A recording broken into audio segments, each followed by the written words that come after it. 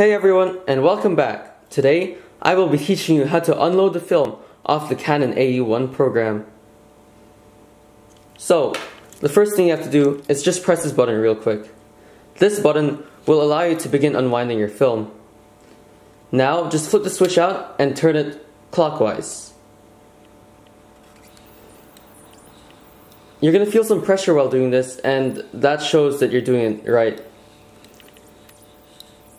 You need to like wind your film back right into its canister, because if you open the back panel without doing so, it'll ruin your whole roll because it'll be exposed to light.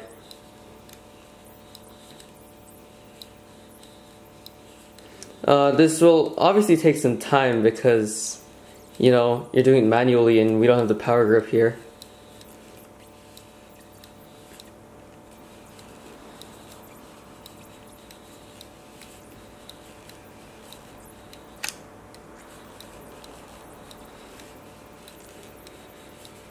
Almost there. And even though your film counter over here says 1, that means it's your first shot, you'd still want to like wind the whole roll, including the leader roll in. This will prevent you from accidentally using it, as it'll be inaccessible. Now, you would be done once you hear that click, and I would just do it a little bit more just to be sure.